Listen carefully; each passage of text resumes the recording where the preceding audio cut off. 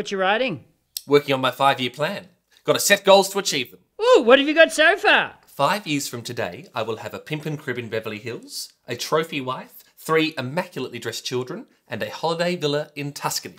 What if that doesn't happen? Mate, if that doesn't happen, I will change my name to Loser McWankington and play the bagpipes out my arse. Okay, yep. Maybe you want to aim a little lower to start with. What do you suggest? Well, maybe a small fibro shack in Tasmania, a date with the lady that works at the post office, and a packet of salt and vinegar crisps. Yeah, it's not really what I had in mind. Well, you got to be realistic. I mean, look at my 5-year plan, for example. You don't have one? Exactly. So I'll never be disappointed. Well, you'll also never feel the warm caress of the LA sunset as your buxom wife fillets you on the balcony of your pimp and crib. Pimp and cribs don't come cheap, Sammy. How much cash you got? A cool 12.7 mil. What?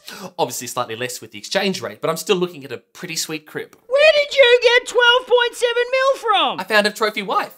She's been bankrolling me. Really? Yeah. Well, the money hasn't started coming through yet, because she had a few medical expenses which I had to cover, and I was happy to. But her Nigerian uncle is recently deceased and has left her a mighty fortune, and so long as I continue to provide for her in interim, she be reward me handsomely. Sammy, you've been scammed. Scammed by love? Yes. Scammed by love and taken for a fool? Exactly. Scammed by love, taken for a fool, played like a fiddle and left without a penny? Yep. Yeah, when I say it out loud, it's pretty clear I've been screwed. So what now, Loser McWankington?